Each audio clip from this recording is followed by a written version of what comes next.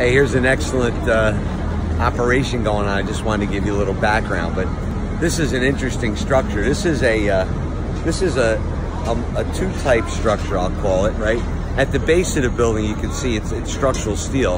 They're actually pouring concrete today onto the deck. You might be able to see the guy. There he is. He's actually spinning the concrete finisher right now. But there's a whole structural steel base to this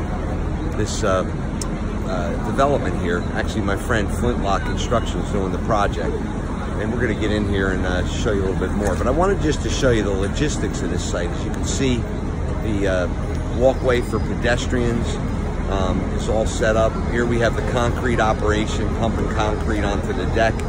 The truck dumps the concrete into the pump, and the pump shoots the concrete up onto the deck. You got the sidewalk bridge, which is protecting all the pedestrians.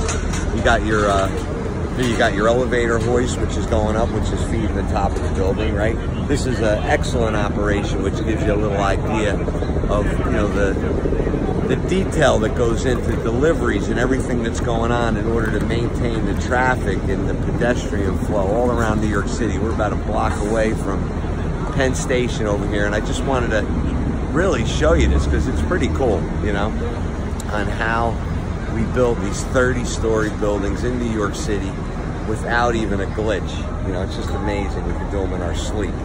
But a lot of things happening there. We got a tower crane off in the background.